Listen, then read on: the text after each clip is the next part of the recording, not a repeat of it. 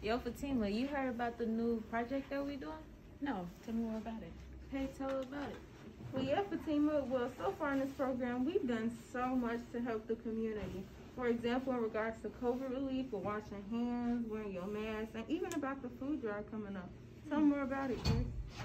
My name is Imani. I'm a part of the CYCS program, and I'm also a football player. During our season, somebody caught COVID, and it shut us down for a while, but using what I learned from the CYCS program, I was able to educate my teammates, and we were able to win the rest of our games and go through the rest of our season without any more COVID cases.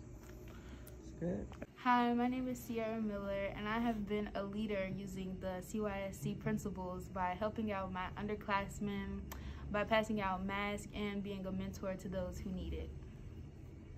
Okay, my name is Jalea. I hold a lot of leadership positions within the school, and within our group, CYSC, I took lead during one of our projects where I helped create the posters that we put up around the school to inform kids to like wear their mask correctly, and yeah.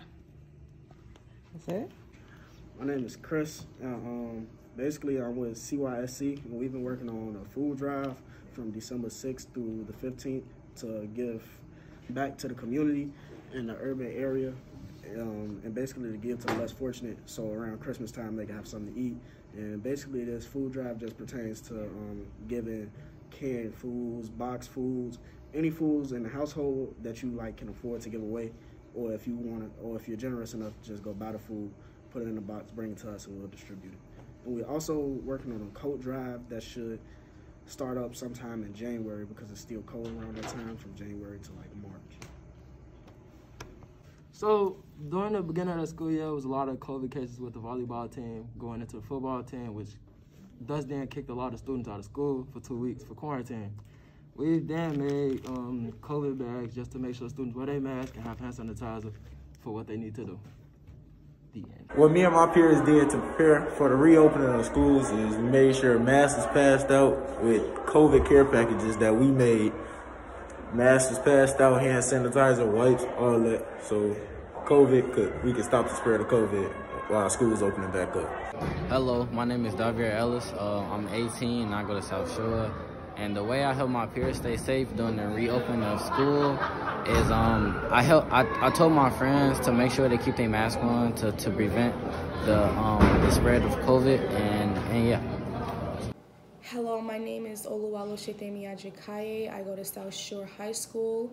The ways that I help my peers and myself stay safe during the time of COVID, from one myself, was by always wearing my mask, keeping an extra pair of hand sanitizer. And for my peers, I would advise them to get their COVID vaccination, because I myself am fully vaccinated.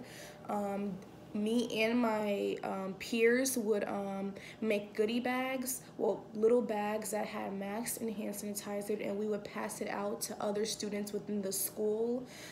We would make little posters and flyers that says no eating in the hallways, because you always have to have your mask on, and just different ways to always, keep your mask above your nose and not like below your mouth, because you can get it anyhow. And in the bathrooms, we make sure that the soaps are refilled and there's tissue paper in the bathrooms. And by just always, when you're walking around and you see someone with their mask down, we always tell them that they should keep their mask up so that everyone can stay safe.